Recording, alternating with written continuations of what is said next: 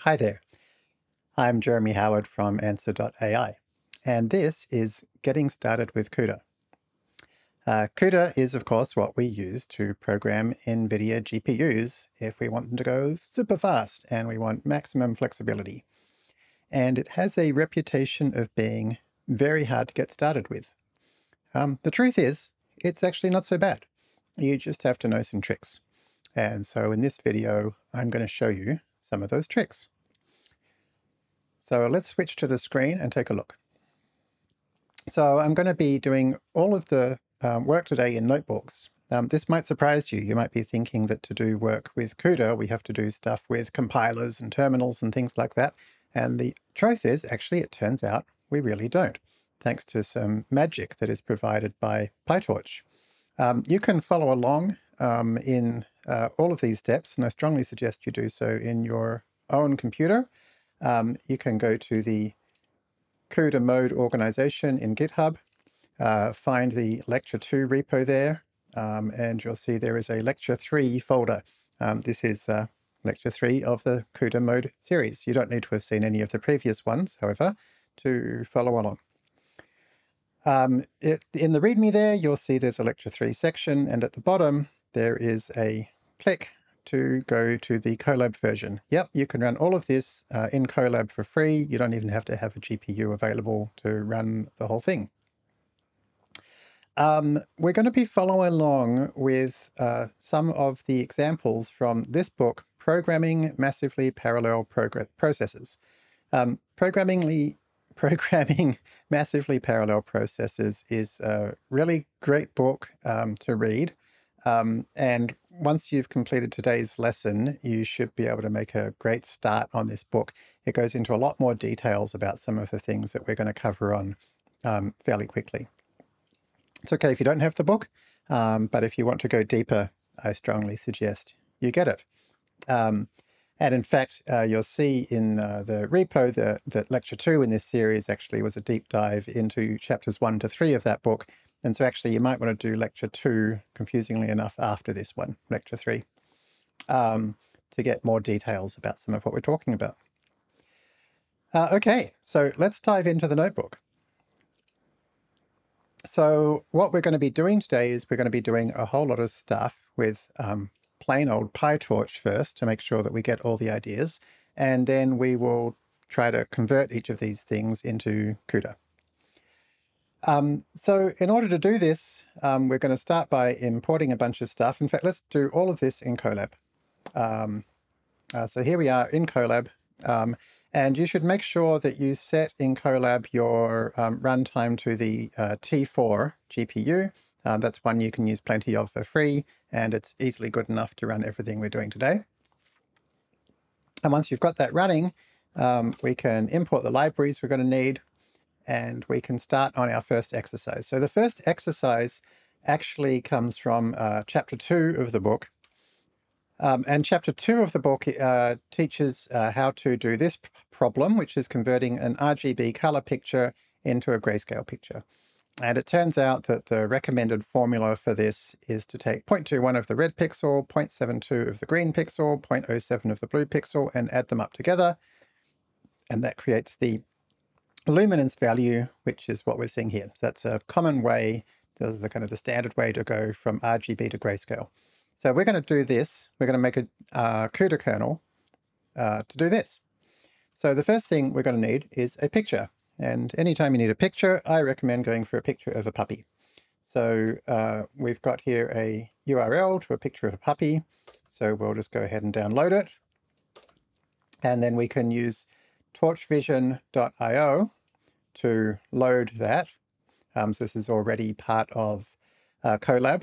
If you're interested in running stuff on your own machine or a server in the cloud, I'll show you how to set that up at the end of this lecture. So let's read in the image, and if we have a look at the shape of it, it says it's 3 by 1066 by 1600. So I'm going to assume that you know the basics of PyTorch here. If you don't know the basics of PyTorch, I am a bit biased, but I highly recommend my course, which covers exactly that. You can go to course.fast.ai and you get the benefit also of seeing some very cute bunnies. And along with the very cute bunnies, it basically takes you through all of everything you need to be an effective practitioner of modern deep learning. So finish part 1 if you want to go right into those details. But even if you just do the first 2 or 3 lessons, that will give you more than enough you need to know to understand this kind of code and these kinds of outputs. So I'm assuming you've done all that. So you'll see here we've got a rank 3 tensor. There are 3 channels, so they're like the faces of a cube, if you like. There are 1066 rows on each face, so that's the height, and then there are 16 columns in each row, so that's the width. So if we then look at the first couple of channels and the first 3 rows and the first 4 columns, you can see here that these are unsigned 8-bit integers, so they're bytes. And so here they are. So that's what an image looks like. Hopefully you know all that already. So let's take a look at our image. To do that, I'm just going to create a simple little function, show image, that will create a matlib plot. Remove the axes. If it's color, which this one is, it'll change the order of the axes from channel by height by width, which is what PyTorch uses, to height by width by channel, which is what matplotlib, I'm having trouble today, expects. So we change the order of the axes to be 1, 2, 0. And then we can show the image, putting it on the CPU if necessary. Now, we're going to be working with this image in Python, which is going to be just pure Python to start with before we switch to CUDA. That's going to be really slow, so we'll resize it to have the smallest dimension be 150.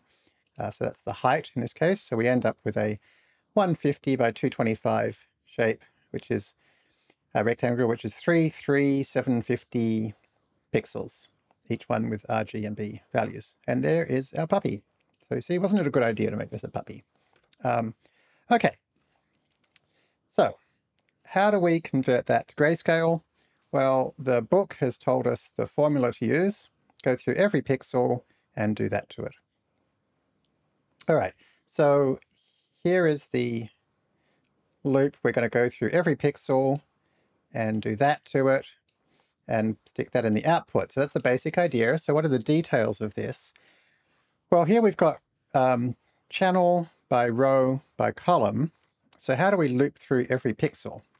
Well, the first thing we need to know is how many pixels are there. So we can say channel by height by width is the shape. So now we've defined those 3 variables. So the number of pixels is the height times the width. And so to loop through all those pixels, an easy way to do them is to flatten them all out into a vector. Now, what happens when you flatten them all out into a vector? As we saw, they're currently stored in this format where we've got one face and then another face, and then we haven't got it printed here, but there's a third face.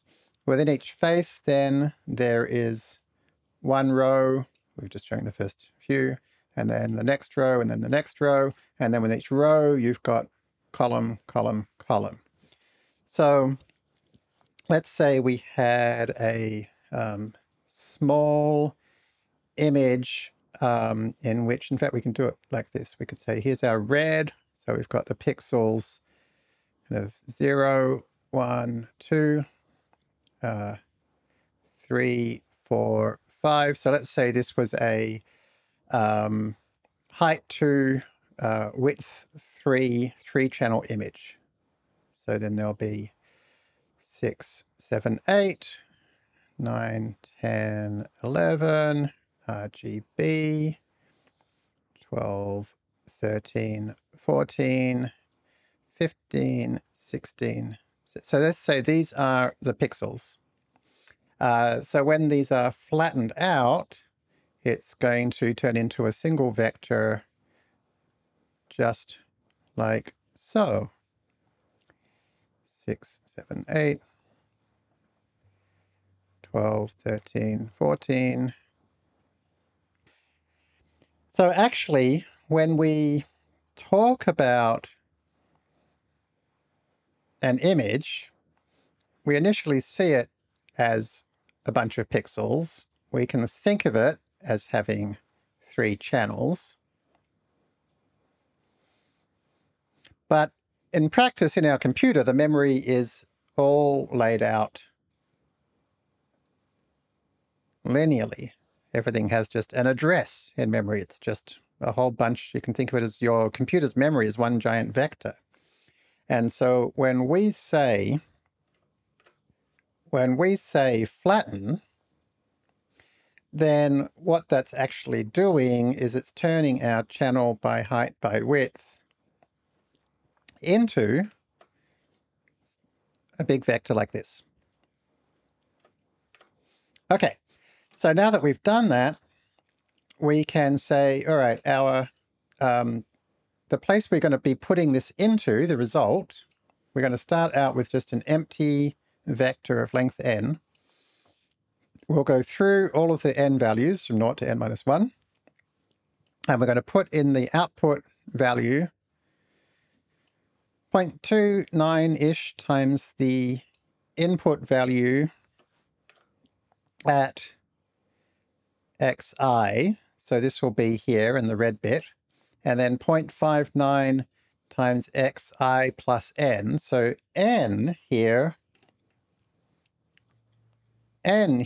is this distance. It's the number of pixels. 1, 2, 3, 4, 5, 6. See? 1, 2, 3, 4, 5, 6.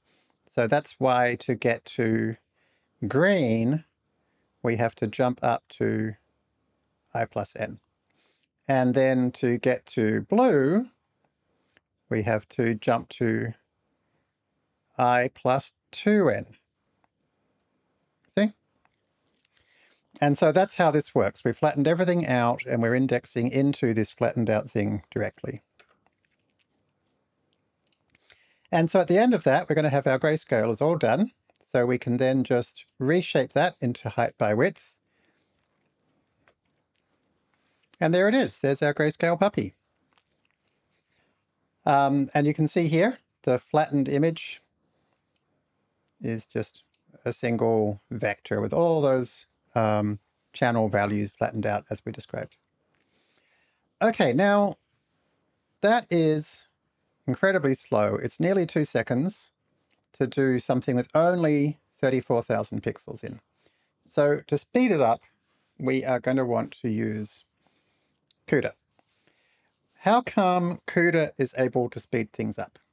Well, the reason CUDA is able to speed things up is because it is set up in a very different way to how a normal CPU is set up. And we can actually see that if we look at some of this information about what is in an RTX 3090 card, for example. Now, an RTX 3090 card is a fantastic GPU. You can get them secondhand, pretty good value. So a really good choice, particularly for hobbyists. What is inside a 3090? It has 82 SMs. What's an SM? An SM is a streaming multiprocessor. So you can think of this as almost like a separate CPU in your computer. And so there's 82 of these. So that's already a lot more than you have CPUs in your computer. But then each one of these has 128 CUDA cores. So these CUDA cores are all able to operate at the same time. These multiprocessors are all able to operate at the same time. So that gives us 128 times 82, 10,500 CUDA cores in total that can all work at the same time. So that's a lot more than any CPU we're familiar with can do. And the 3090 isn't even at the very top end. It's really a very good GPU, but there are some with even more CUDA cores. So how do we use them all? Well, we need to be able to set up our code in such a way that we can say, here is a piece of code that you can run on lots of different pieces of data, lots of different pieces of memory at the same time, so that you can do 10,000 things at the same time. And so CUDA does this in a really simple and pretty elegant way, which is it basically says, okay, take out the kind of the inner loop. So here's our inner loop. The stuff where you can run 10,000 of these at the same time. They're not going to influence each other at all. So you see, these do not influence each other at all. All they do is they stick something into some output memory. So it doesn't even return something. You can't return something from these CUDA kernels, as they're going to be called. All you can do is you can modify memory in such a way that you don't know what order they're going to run in. They could all run at the same time. Some could run a little bit before another one, and so forth. So the way that CUDA does this is it says, okay, write a function, right? And in your function, write a line of code which I'm going to call as many dozens, hundreds, thousands, millions of times as necessary to do all the work that's needed. And I'm going to do this in parallel for you as much as I can. In the case of running on a 3090, up to 10,000 times, up to 10,000 things all at once. And I will get this done as fast as possible. So all you have to do is basically write the line of code you want to be called lots of times. And then the second thing you have to do is say how many times to call that code. And so what will happen is that piece of code called the kernel will be called for you.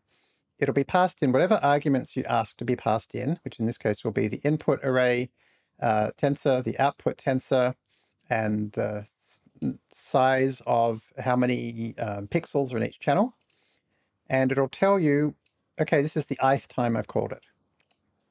Now we can simulate that in Python very, very simply, a single for loop. Now this doesn't happen in parallel, so it's not going to speed it up, but the kind of results, the semantics are going to be identical to CUDA. So here is a function we've called run kernel.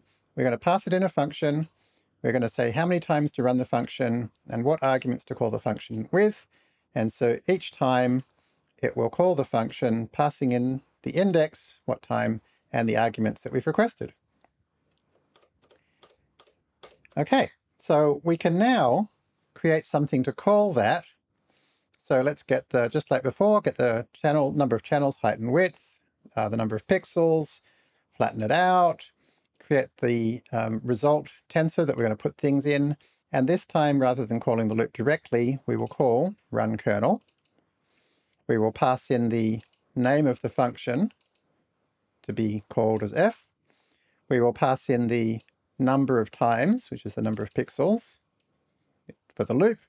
And we'll pass in the arguments that are going to be required inside our kernel. So we're going to need out, we're going to need x, and we're going to need n. So you can see here we're using no external libraries at all. We have just plain Python and a tiny bit of PyTorch, just enough to create a tensor and to index into tensors. And that's all that's being used. But conceptually, it's doing the same thing as a CUDA kernel would do, nearly. And we'll get to the nearly in just a moment. But conceptually, you could see that you could now potentially write something which, if you knew that this was running a bunch of things totally independently of each other, conceptually, you could now trivially easily parallelize that. And that's what CUDA does. However, it's not quite that simple.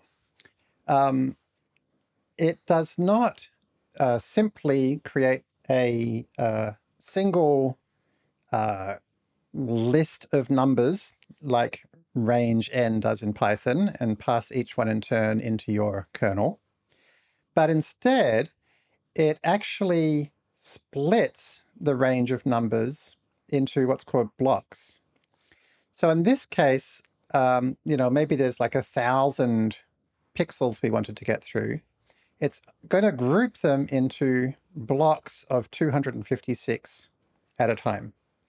And so in Python, it looks like this. In practice, a CUDA kernel runner is not a single for loop that loops n times, but instead it is a pair of nested for loops. So you don't just pass in a single number and say this is the number of pixels, but you pass in two numbers, number of blocks and the number of threads. We'll get into that in a moment, but these are just numbers. They're just, you can put any numbers you like here.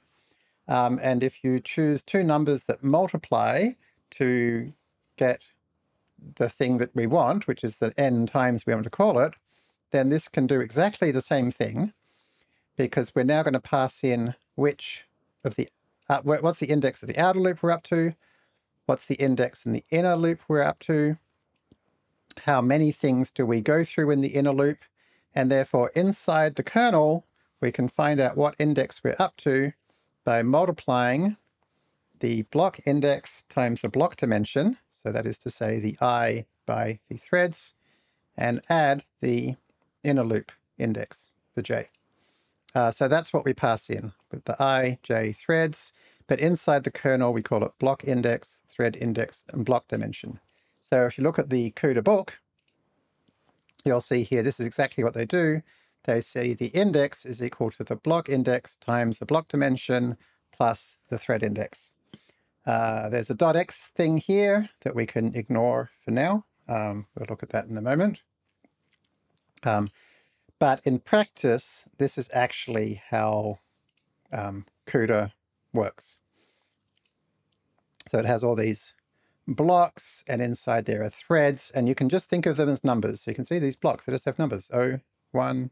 and so forth. Now that does mean something a little bit tricky though, which is, well, the first thing I'll say is, how do we pick these numbers, the number of blocks and the number of threads?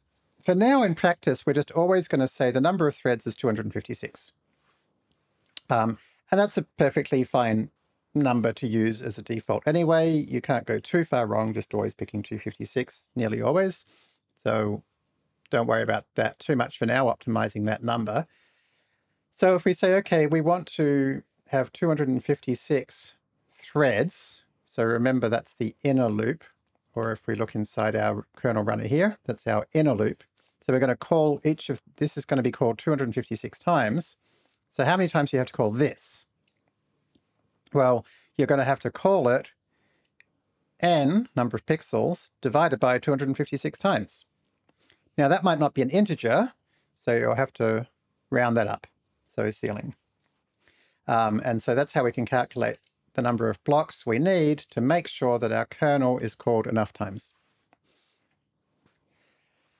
Now we do have a problem though, which is that the number of times we would have liked to have called it, which previously was equal to the number of pixels, might not be a multiple of 256.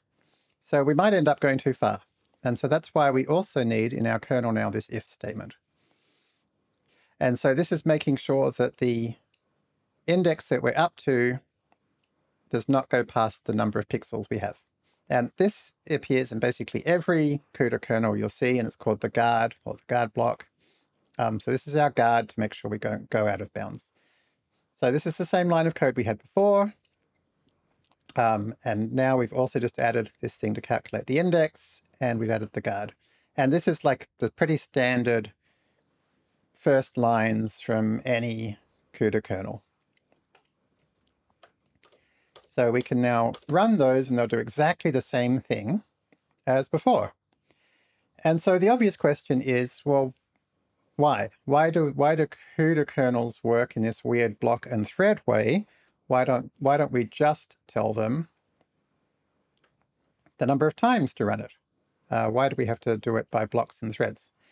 And the reason why is because of some of this detail that we've got here, which is that CUDA sets things up for us so that everything in the same block, or to say it more completely, thread block, which is the same block, they will all be given some shared memory. And they'll also all be given the opportunity to synchronize, which is just to basically say, okay, everything in this block has to get to this point before you can move on. All of the threads in a block will be executed on the same streaming multiprocessor. And so we'll see later in later lectures, that won't be taught by me, that by using blocks smartly, you can make your code run more quickly.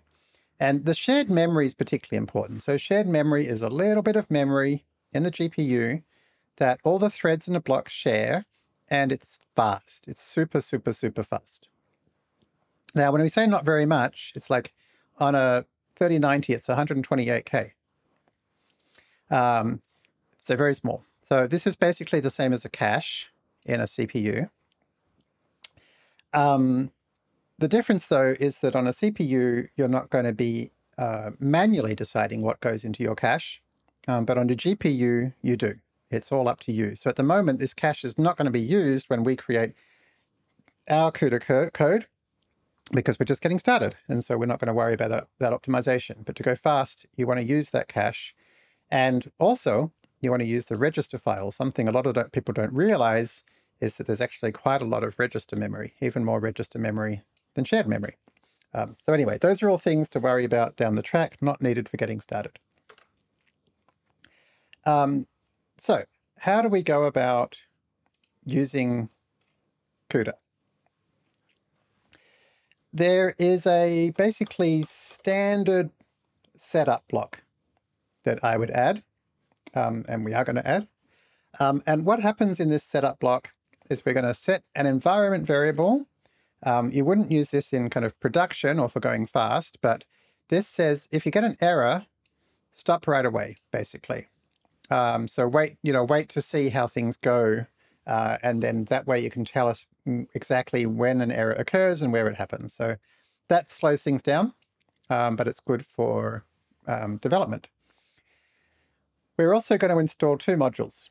One is a build tool, which is required by PyTorch to compile your C++ CUDA code. The second is a very handy little thing called Wurlitzer, and the only place you're going to see that used is in this line here, where we load this extension called Wurlitzer. Without this, anything you print from your CUDA code, in fact from your C++ code full stop, won't appear in a notebook.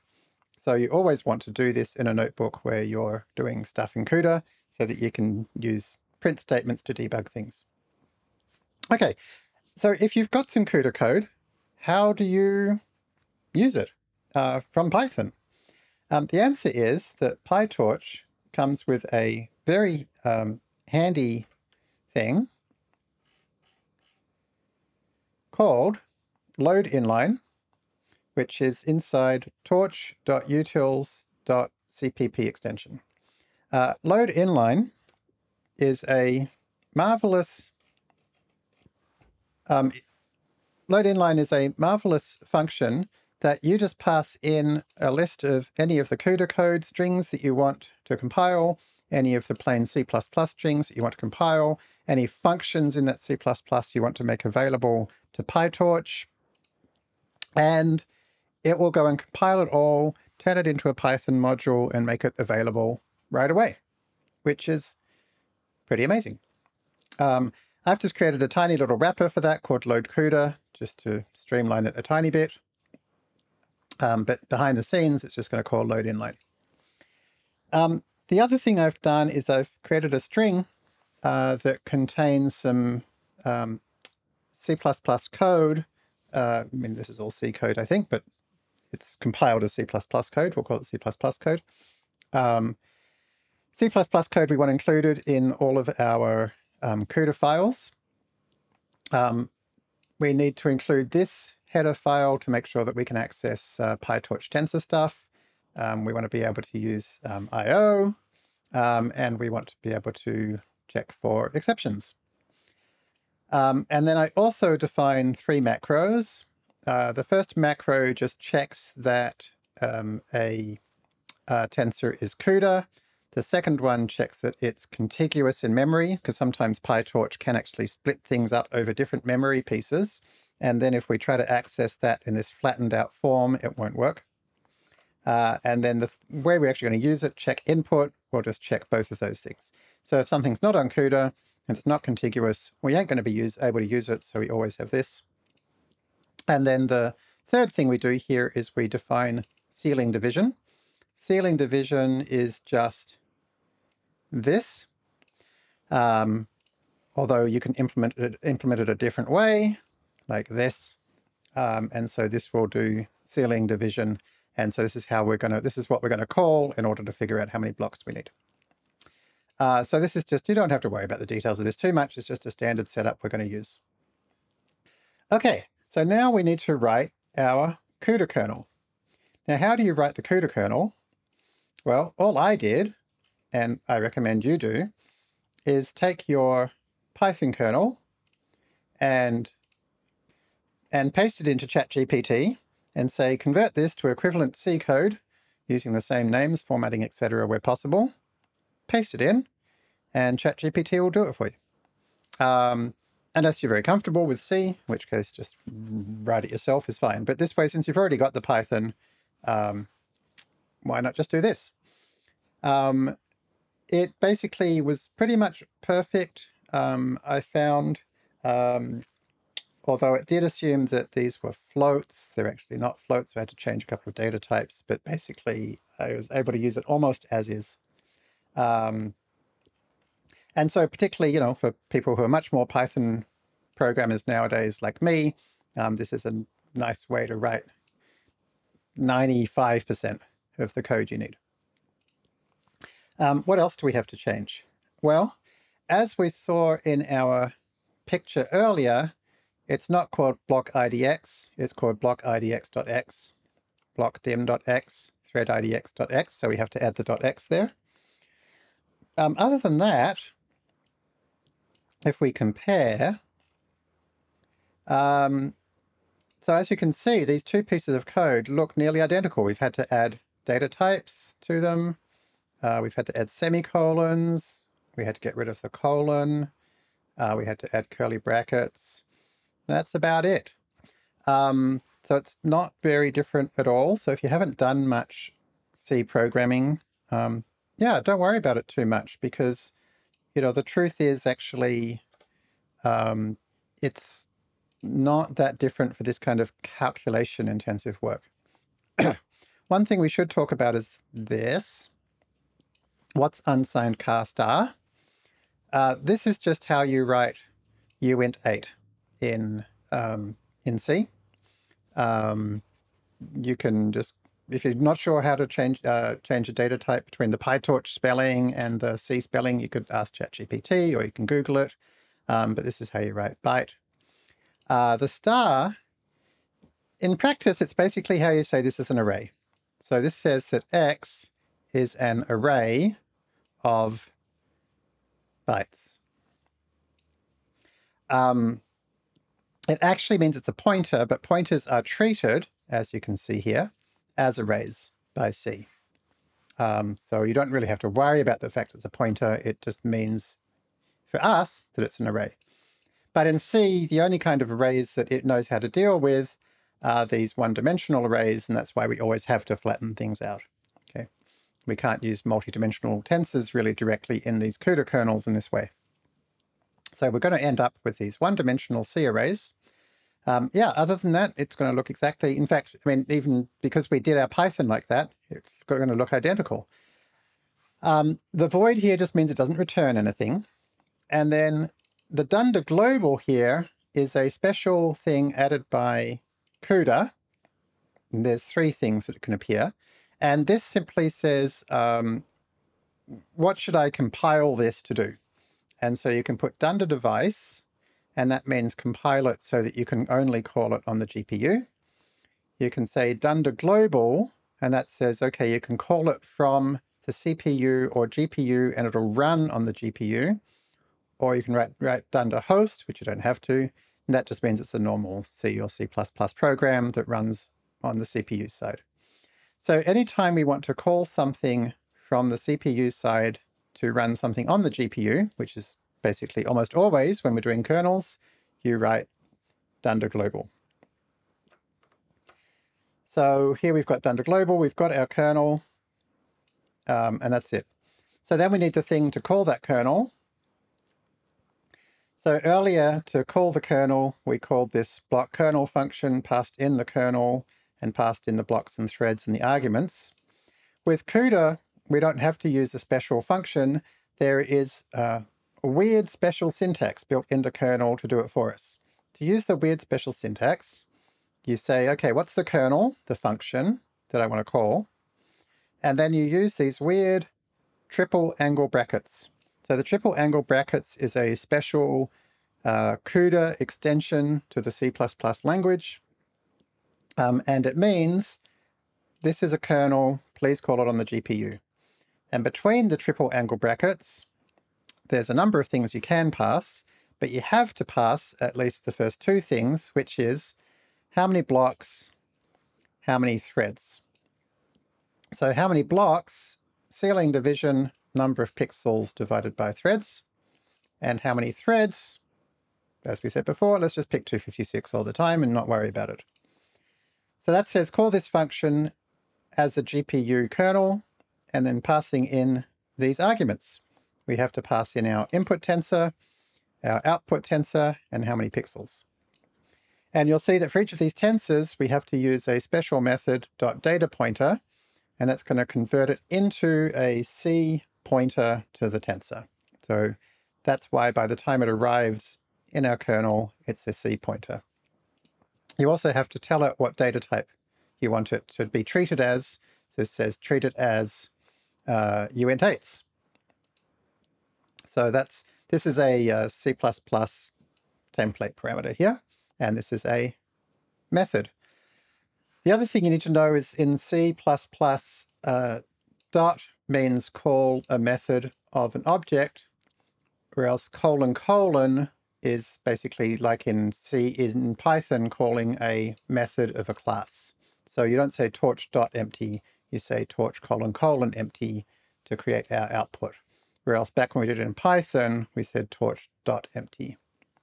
Also in Python, so in Python, that's right, we just created a length n vector and then did a .view. It doesn't really matter how we do it, but in this case, we actually created a two-dimensional tensor by we pass in this thing in curly brackets here. This is called a C++ list initializer, and it's just basically a little list containing height, width. So this tells it to create a two-dimensional matrix, which is why we don't need .view at the end. We could have done it the .view way as well. Probably be better to keep it consistent, but this is what I wrote at the time. The other interesting thing when we create the output is if you pass in input.options, so this is our input tensor, that just says, oh, use the same data type and the same device, CUDA device, as our input has. So this is a nice, really convenient way, which I don't even think we have in Python, to say, make sure that this is the same data type and the same device. If you say auto here, this is quite convenient. You don't have to specify what type this is. We could have written torch : tensor, but by writing auto, it just says figure it out yourself, which is another convenient little C++ thing. After we call the kernel, if there's an error in it, we won't necessarily get told. So to tell it to check for an error, you have to write this. This is a macro that's, again, provided by PyTorch. The details don't matter. You should just always call it after you call a kernel to make sure it works. And then you can return the tensor that you allocated and then you passed as a pointer and then that you filled in. Okay, now, as well as the CUDA source, you also need C++ source. And the C++ source is just something that says, here is a list of all of the details of the functions that I want you to make available to the outside world, in this case, Python. And so this is basically your header, effectively. So you can just copy and paste the full line here from your function definition and stick a semicolon on the end. So that's something you can always do. And so then we call our load CUDA function that we looked at earlier, passing in the CUDA source code, the C++ source code, and then a list of the names of the functions that are defined there that you want to make available to Python. So we just have one, which is the RGB to grayscale function. And believe it or not, that's all you have to do. This will automatically, and you can see it running in the background now, compiling with a hugely long thing, our files so it's created a main.cpp for us, and it's going to put it into a main.o for us, and compile everything up, link it all together, and create a module. And you can see here we then take that module that's been passed back and put it into a variable called module. And then when it's done, it will load that module. And if we look inside the module that we just created, you'll see now that apart from the normal auto-generated stuff Python adds, it's got a function in it, RGB to grayscale. Okay, so that's amazing. We now have a CUDA function that's been made available from Python. And we can even see, if we want to, this is where it put it all. So we can have a look. And there it is. You can see it's created a main.cpp, it's compiled it into a main.o, it's created a library that we can load up, it's created a CUDA file, it's created a build script. And we could have a look at that build script if we wanted to. And there it is. So none of this matters too much. It's just nice to know that PyTorch is doing all this stuff for us. And we don't have to worry about it. So that's pretty cool. So in order to pass a tensor to this, we're going to be checking that it's contiguous and on CUDA. So we better make sure it is. So we're going to create an image C variable, which is the image made contiguous and put onto the CUDA device. And now we can actually run this on the full-sized image, not on the tiny little minimized image we created before. This has got much more pixels. It's got 1.7 million pixels, whereas before we had, I think it was 34,000. And it's gone down from 1.5 seconds to 1 millisecond. So that is amazing. It's dramatically faster, both because it's now running in compiled code and because it's running on the GPU. The step of putting the data onto the GPU is not part of what we timed. And that's probably fair enough, because normally you do that once and then you run a whole lot of CUDA things on it. We have, though, included the step of moving it off the GPU and putting it onto the CPU as part of what we're timing. And one key reason for that is that if we didn't do that, it can actually run our Python code at the same time that the CUDA code is still running. And so the amount of time shown could be dramatically less because it hasn't finished synchronizing. So by adding this, it forces it to complete the CUDA run and to put the data back onto the CPU. That kind of synchronization you can also trigger just by printing a value from it, or you can synchronize it manually. So after we've done that, and we can have a look, and we should get exactly the same grayscale puppy. Okay, so we have successfully created our first real working called from Python CUDA kernel. This approach of writing it in Python and then converting it to CUDA is not particularly common, but I'm not just doing it as an educational exercise. That's how I like to write my CUDA kernels, at least as much of it as I can, because it's much easier to debug in Python. It's much easier to see exactly what's going on. And I don't have to worry about compiling. It takes about 45 or 50 seconds to compile even our simple example here. I can just run it straight away. And once it's working, to convert that into C, as I mentioned, ChatGPT can do most of it for us. So I think this is actually a fantastically good way of writing CUDA kernels, even as you start to get somewhat familiar with them. It's because it lets you debug and develop much more quickly. A lot of people avoid writing CUDA just because that process is so painful. And so here's a way that we can make that process less painful. So let's do it again. And this time we're going to do it to implement something very important, which is matrix multiplication. So matrix multiplication, as you probably know, is fundamentally critical for deep learning. It's like the most basic linear algebra operation we have. And the way it works is that you have a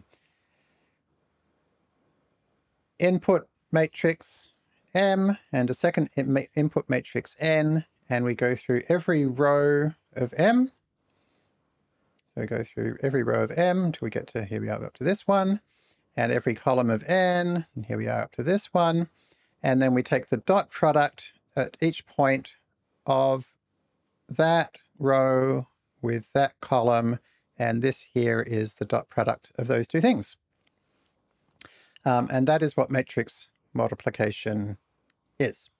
So it's a very simple operation conceptually, and it's one that we do many, many, many times in deep learning, and basically every deep learning, every neural network has this as its most fundamental operation.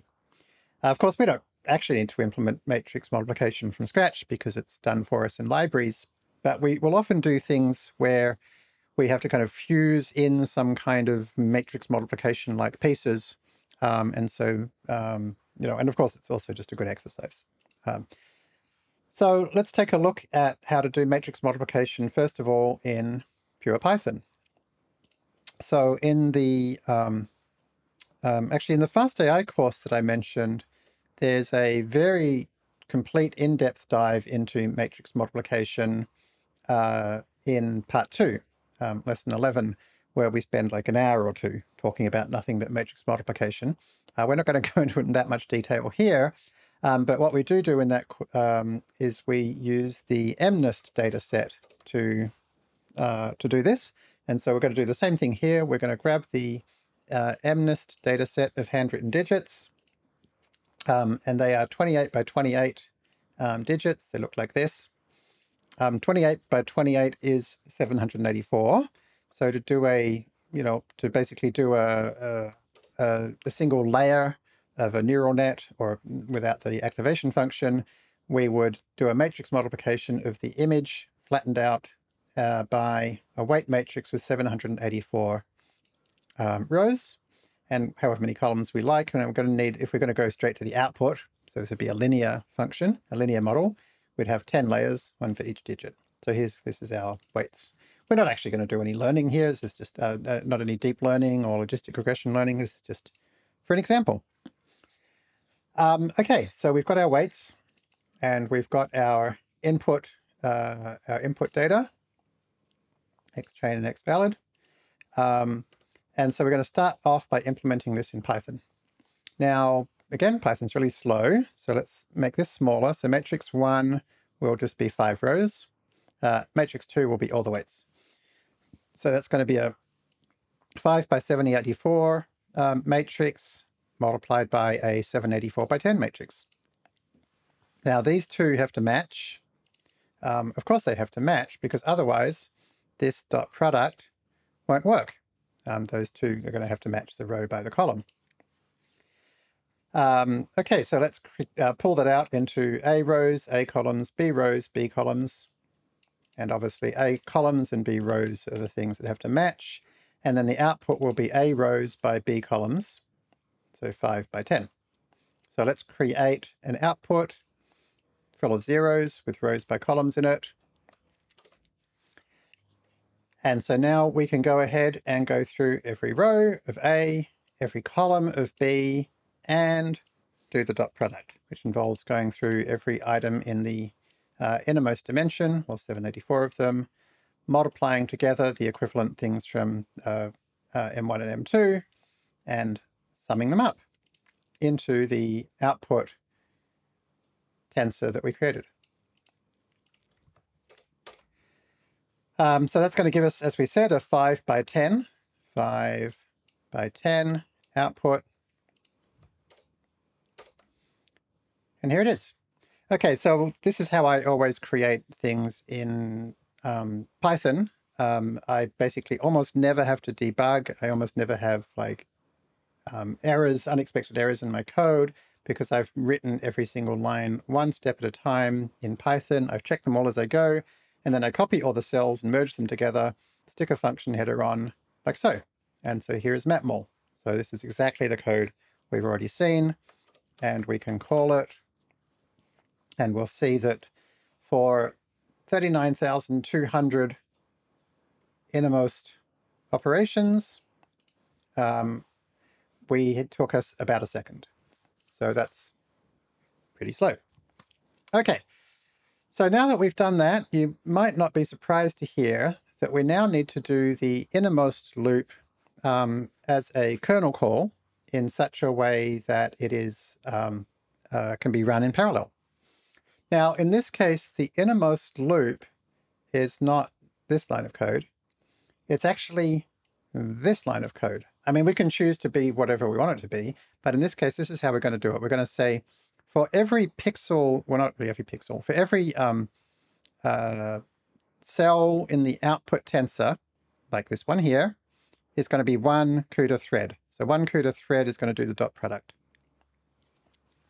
So this is the bit that does the dot product. So that'll be our kernel. So we can write that mapmol block kernel is going to contain that. Okay, so that's exactly the same thing that we just copied from above. And so now we're going to need something to run this kernel. And you might not be surprised to hear that in CUDA, we are going to call this using blocks and threads. But something that's rather handy in CUDA is that the blocks and threads don't have to be just a 1D vector. They can be a 2D or even 3D tensor. So in this case, you can see we've got 1, 2, it's a little hard to see exactly where they stop, 2, 3, 4 blocks. And so then for each block, and that's kind of in one dimension, and then there's also 1, 2, 3, 4, 5 blocks in the other dimension. And so each of these blocks has an index. So this one here is going to be 0, 0, a little bit hard to see. This one here is going to be 1, 3, and so forth. And this one over here is going to be 3, 4. So rather than just having a integer block index, we're going to have a tuple block index. And then within a block, there's going to be, to pick, let's say, this exact spot here, didn't do that very well, there's going to be a thread index. And again, the thread index won't be a single index into a vector. It'll be 2 elements. So in this case, it'll be 1, 2, 3, 4, 5, 6 rows down, and 1, 2, 3, 4, 5, 6, 7, 8, 9, 10. Is that 11, 12? I can't count. 12 maybe across. So this here is actually going to be defined by 2 things. One is by the block, and so the block is 3, 4, and the thread is 6, 12. So that's how CUDA lets us index into 2-dimensional grids using blocks and threads. We don't have to. It's just a convenience if we want to. And in fact, we can use up to 3 dimensions. So to create our kernel runner, now rather than just having So rather than just having two nested loops for blocks and threads, we're going to have lots of two nested loops for our both of our X and Y blocks and threads, or our rows and columns blocks and threads. So it ends up looking a bit messy because we now have 4 nested for loops. So we'll go through our blocks on the y-axis, and then through our blocks on the x-axis, and then through our threads on the y-axis, and then through our threads on the x-axis. And so what that means is that you can think of this Cartesian product as being for each block, for each thread. Now to get the .y and the .x, we'll use this handy little Python standard library thing called simple namespace. I'd use that so much, I just give it an NS name because I use namespaces all the time in my quick and dirty code. So we go through all those 4. We then call our kernel, and we pass in an object containing the y and x coordinates. And that's going to be our block. And we also pass in our thread, which is an object with the y and x coordinates of our thread. And it's going to eventually do all possible blocks and all possible threads numbers for each of those blocks. And we also need to tell it how big is each block, how high and how wide. And so that's what this is. This is going to be a simple namespace, an object with an x and y, as you can see. So we need to know how big they are.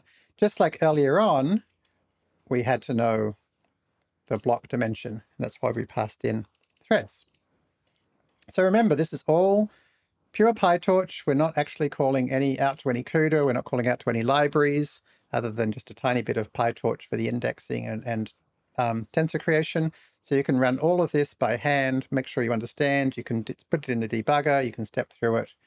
And so it's going to call our function. So here's our matrix multiplication function. As we said, it's a kernel that contains the dot product that we wrote earlier.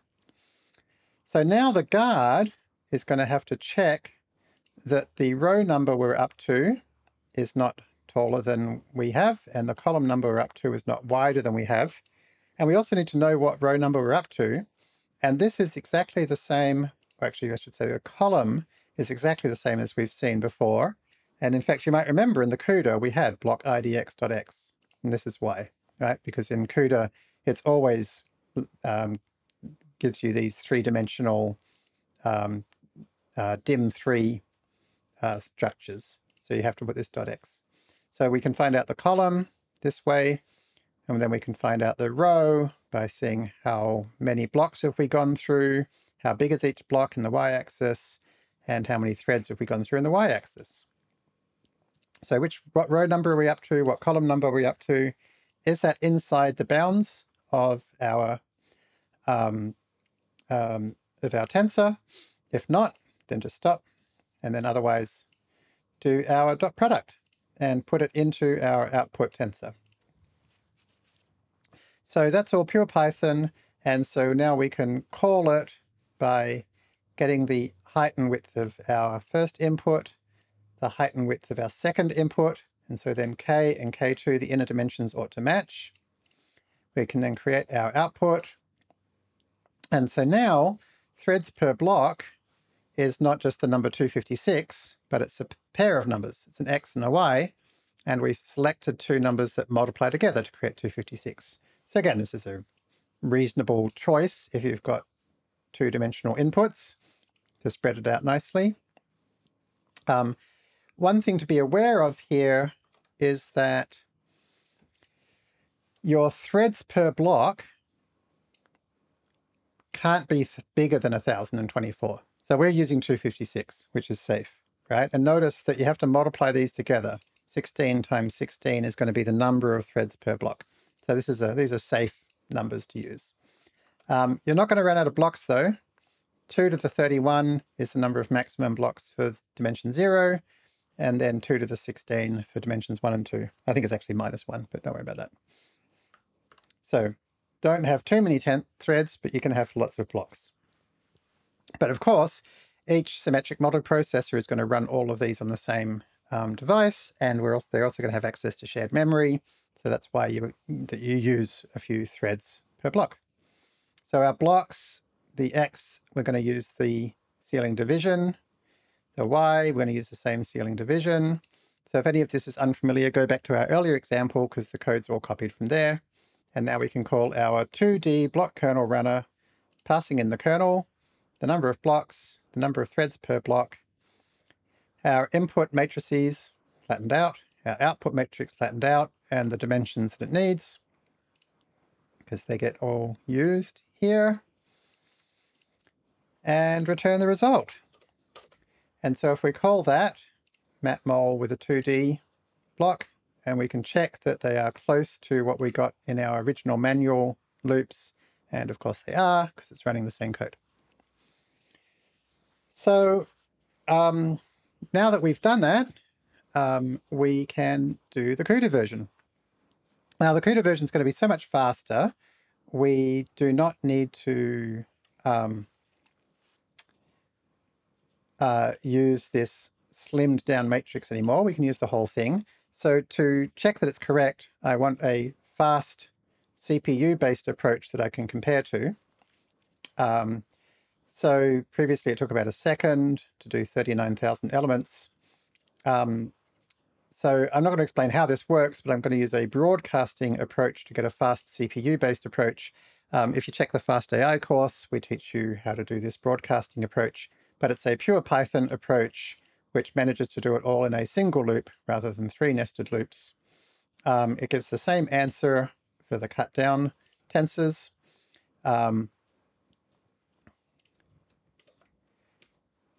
But much faster, only 4 milliseconds. So it's fast enough that we can now run it on the whole input matrices. And it takes about 1.3 seconds. And so this broadcast optimized version, as you can see, it's much faster. And now we've got 392 million additions going on in the middle of our 3 loops, effectively 3 loops, but we're broadcasting them. So this is much faster. But the reason I'm really doing this is so that we can store this result to compare to. So that makes sure that our CUDA version is correct. Okay, so how do we convert this to CUDA? You might not be surprised to hear that what I did was I grabbed this function and I passed it over to ChatGPT and said, please rewrite this in C. And it gave me something basically that I could use first time. And here it is. This time I don't have unsigned char star, I have float star. Other than that, this looks almost exactly like the Python we had with exactly the same changes we saw before. We've now got the .y and .x versions. Once again, we've got dunder global, which says, please run this on the GPU when we call it from the CPU. So the kernel, I don't think there's anything to talk about there. And then the thing that calls the kernel, matmul, is going to be passed in 2 tensors. We're going to check that they're both contiguous and check that they are on the CUDA device. We'll grab the height and width of the first and second tensors. We're going to grab the inner dimension. We'll make sure that the inner dimensions of the 2 matrices match, just like before.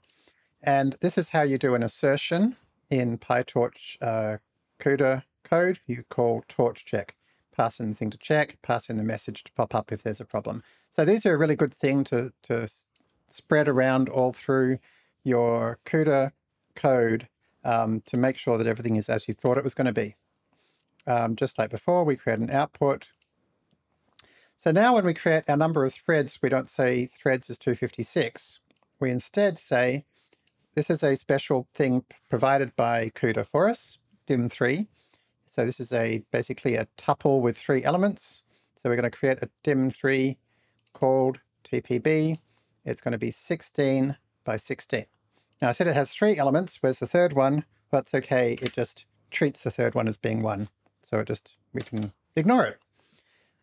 So that's the number of threads per block. And then how many blocks will there be? Well, in the X dimension, it'll be W divided by X, ceiling division. In the Y dimension, it will be H divided by Y, C division, and ceiling division. And so that's the number of blocks we have. So just like before, we call our kernel just by calling it like a normal function, but then we add this weird triple angle bracket thing, telling it how many blocks and how many threads. So these aren't ints anymore. These are now dim3 structures. And that's what we use, these dim3 structures. And in fact, even before, what actually happened behind the scenes when we did the grayscale thing is even though we passed in 256, for instance, we actually ended up with a dim3 structure, and just in which case the index 1 and 2, or the .x and .y and .z values were just set to 1 automatically. So we've actually already used a dim3 structure without quite realizing it. And then, just like before, pass in all of the tensors we want, casting them to pointers. Maybe they're not just casting, converting them to pointers to some particular data type, and passing in any other information that our function will need, our kernel will need. Okay, so then we call load CUDA again, and that'll compile this into a module. Make sure that they're both contiguous and on the CUDA device. And then after we call module.matmul, passing those in, putting on the CPU, and checking that they're all close, and it says, yes, they are. So this is now running not on just the first 5 rows, but on the entire MNIST dataset. And on the entire MNIST dataset, using a optimized CPU approach, it took 1.3 seconds. Using CUDA, it takes 6 milliseconds. So that is quite a big improvement. Cool. The other thing I will mention, of course, is PyTorch can do a matrix multiplication for us just by using @. How long does, and obviously gives the same answer. How long does that take to run? That takes 2 milliseconds. So 3 times faster. And in many situations, it'll be much more than 3 times faster. So why are we still pretty slow compared to PyTorch? I mean, this isn't bad to do 392 million of these calculations in 6 milliseconds. But if PyTorch can do it so much faster, what are they doing? Well, the trick is that they are taking advantage, in particular, of this shared memory. So shared memory is a small memory space that is shared amongst the threads in a block, and it is much faster than global memory. In our matrix multiplication, when we have one of these blocks, and so it's going to do one block at a time, all in the same SM, it's going to be reusing the same 16 by 16 block. It's going to be using the same 16 rows and columns again and again and again, each time with access to the same shared memory. So you can see how you could really potentially cache the information, a lot of the information you need, and reuse it rather than going back to the slower memory again and again. So this is an example of the kinds of things that you could optimize potentially once you get to that point. The only other thing that I wanted to mention here is that this 2D block idea is totally optional. You can do everything with 1D blocks or with 2D blocks or with 3D blocks and threads. And just to show that, I've actually got an example at the end here which converts RGB to grayscale using the 2D blocks. Because remember earlier when we did this, it was with 1D blocks. It gives exactly the same result. And if we compare the code, so if we compare the code, the version actually that was done with the 1D threads and blocks is quite a bit shorter than the version that uses 2D threads and blocks. And so in this case, even though we're manipulating pixels, where you might think that using the 2D approach would be neater and more convenient, in this particular case, it wasn't really. I mean, it's still pretty simple code, but we have to deal with the columns and rows .x, .y separately. The guards are a little bit more complex. We have to find out what index we're actually up to here. Where else this kernel, it was just much more direct, just 2 lines of code. And then calling the kernel, you know, again, it's a little bit more complex with the threads per block stuff rather than this. But the key thing I wanted to point out is that these 2 pieces of code do exactly the same thing. So don't feel like if you don't want to use a 2D or 3D block thread structure, you don't have to. You can just use a 1D one. The 2D stuff is only there if it's convenient for you to use and you want to use it. Don't feel like you have to. So yeah, I think that's basically like all the key things that I wanted to show you all today. The main thing I hope you take from this is that even for Python programmers, for data scientists, it's not way outside our comfort zone. You know, we can write these things in Python. We can convert them pretty much automatically. We end up with code that doesn't look, you know, it looks reasonably familiar, even though it's now in a different language. We can do everything inside notebooks. We can test everything as we go. We can print things from our kernels.